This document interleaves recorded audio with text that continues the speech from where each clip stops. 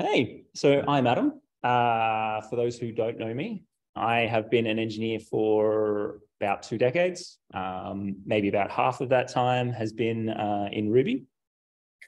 And I am currently at Air Clinics, a company I think you can hear a lot more about. Air Clinics is a next generation clinical platform built by the healthcare community to run tomorrow's home visit, telehealth, and clinic health services. But I actually genuinely believe in the company vision. And so I say, watch this space. I've actually never been more proud to be a Ruby developer. Thanks to amazing contributions from organizations like GitHub, Shopify, Stripe, both Ruby and Rails have a really compelling story to tell in the enterprise space.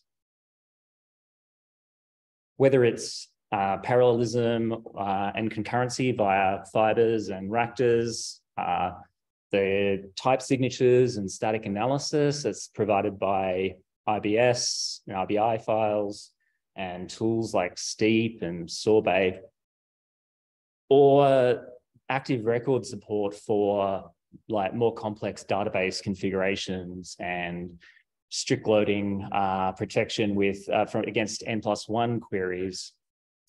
Ruby and the community is showing that you can have developer happiness and developer tooling. Sorry, enterprise tooling. And 7.1, Rails 7.1 is looking like it could be the biggest minor release in Ruby on Rails history. These, though, they're obviously not the kind of features that people normally like to nerd out about. Although I did recently get a little bit too excited speaking about common table expressions in active record with an SQL developer. But it's these kind of boring features that allow us to focus on providing value, which is really all that matters. Back in 2015, Matt's set a goal for Ruby 3. He wanted Ruby 3 to be 3 times faster than Ruby 2. This was an ambitious goal, and it required considering performance from many different angles. One of those angles was to implement a just-in-time compiler, or JIT.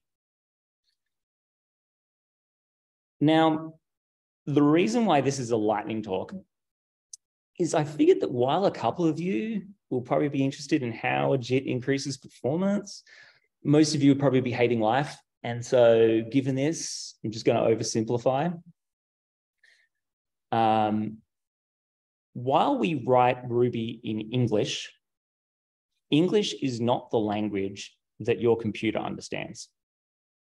And so your code needs to be translated, what we call compiling. And the first step in the compilation process is called lexical analysis. This is where the code is broken down into its individual parts. So we're talking the keywords, identifiers, operators, literals. Then a syntax analysis, or parsing, analyzes the structure of the code to ensure that it conforms to the rules of the Ruby language. Next, an abstract syntax tree is constructed. The AST is a hierarchical representation of the code that can be easily traversed and manipulated by a machine. The semantic analysis stage then checks the code for semantic errors and to ensure that it uses the proper language constructs. But it's at this point that it's finally possible to compile the AST into bytecode. And that's run by YJIT, the Ruby's virtual machine. Bytecode, it's quite efficient, but it's still a platform-independent, high-level representation. When your code is run, YJIT converts the bytecode into machine code, which is the binary representation that is specifically designed to work on the platform it's being run on. In other words, it's the difference between generic instructions that can work on any platform and the specific instructions that, say, my Mac can follow. The JIT adds an additional asynchronous step to this process. It monitors which code is being run, looking for methods that are called frequently, and it precompiles and stores the code, the machine code into memory. So it's just in time in the sense that it's happening while your code is being executed, but it isn't really just in time in the sense that it has to warm up. It's going to take some metrics, and then based on those metrics, it's going to decide what areas of the application it believes it can provide value. Now, if you want to get into the fine details of how your code is run, I would highly recommend Ruby Under a Microscope. It's been around a long time, so it doesn't get into JITs, and some of the fine details have changed, but it's actually still a really fantastic reference. Now, there've been a few JITs for Ruby, but the most exciting one so far has been YJIT. Created by Shopify, YJIT was added to Ruby as an experimental option in 3.1, but now under 3.2, it's stable. It was originally written in C, but that had some serious drawbacks, and so it was ported to Rust and actually became the first Rust code that was added to Ruby core. And this was discussed in some detail recently in Remote Ruby. So I would highly recommend checking out that episode. But one implication of the transition to Rust is that you need to have the Rust compiler installed before you compile Ruby. If you don't have the Rust compiler, Ruby will still build, but YJIT won't be installed. But it's pretty easy to install. On Unix-like systems like Mac, Linux, there's just a single command on the Rustlang website, and that's all you need. I recently deployed to an Ubuntu server, and I was able to add the compiler to my Altitude install. Really only took like a minute. So if you want to check if YJIT is available, you can pass Ruby the enable YJIT flag. In this example, Rust was not installed before Ruby. And so you see nowhere in that string does it reference YJIT. Whereas in this case, because the Rust compiler was installed, you'll see that YJIT shows up in there. Now, I was just blown away when I enabled YJIT. And I saw a 1/3 decrease in server response time. This is just extraordinary improvement for something as simple as just passing a flag. Unfortunately, though, you can't assume that you will get the same result.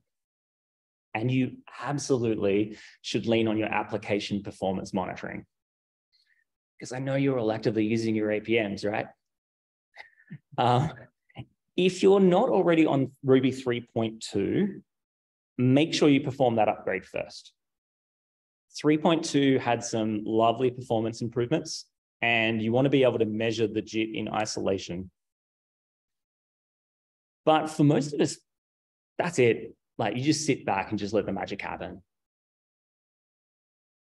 For organizations with code that runs at large scale, however, there could be value in optimizing some methods. It's generally a bad idea to adapt your code to the JIT, particularly one that's so new and likely to change. But the YJIT documentation does offer some guidelines. For example, variables that change type can make life difficult for JITs. So you might avoid, for example, setting a variable, with a value of, say, nil, and then later assigning a string to that same variable. V8, the Google JavaScript engine, uses a JIT to speed up JavaScript execution. And the V8 team have a fantastic blog. And I really enjoyed this article. It got into the details of an issue in V8 that was uncovered by the React team. In order to explain the problem, they needed to get into some of the fine details about how V8 and just JITs in general, how they work, and the complexity in optimizing a dynamic language.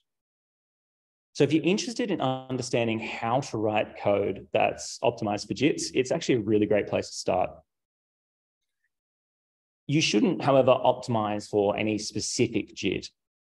But if you have the scale to justify it, there's some standard conventions that you can follow. I'm not working at that scale, so I'm just taking the easy win. And these are the references I have mentioned, and I am open to questions. Or we're done.